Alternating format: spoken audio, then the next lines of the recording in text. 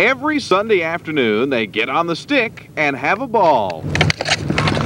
This dedicated lineup of rollerbladers get in line for a little inline hockey. We've had a consistent number of people that play. There's, I don't know, about 8, 10 that usually play. They've got the basic equipment to get rolling. So of course, your rollerblades. I would say knee and shin guards are probably the number one.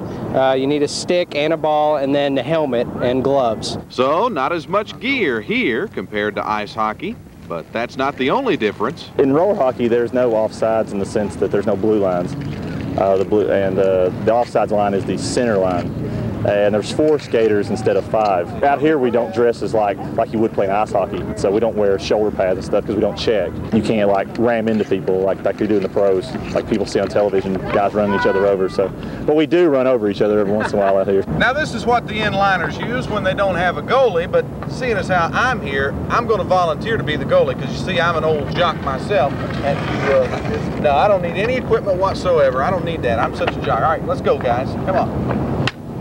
Oh, maybe not. It can get rough sometimes, and we lose our cool sometimes with each other, but we'll just shake it off. Now, if you dive off the ball, you can skin stuff up, but shin guards will mostly protect you from any of that. They call me the mucker, that's why. That's a street rash. That's a street rash there. But even through all that duct tape, it's worth it when that ball goes into the net. It's a pretty good feeling. It doesn't happen much to me. And it doesn't happen much if goalie Luke Adams has anything to say about it. Despite being only 12, he'll stick to it with inliners over twice his age. It was kind of hard at first, but you get used to it and you get better. It's just keep your eye on the puck.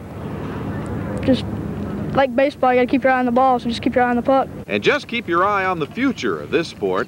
Young and old blade runners alike say it may be inline hockey's time to shine. Inline skating is great for a while, but then what are you going to do with it?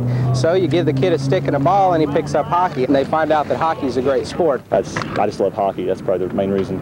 When I watched the '80 Olympics and saw the U.S. beat the Russians, I guess that's when I fell in love with it. And just like that Olympic team, these inliners hope to skate into a league of their own.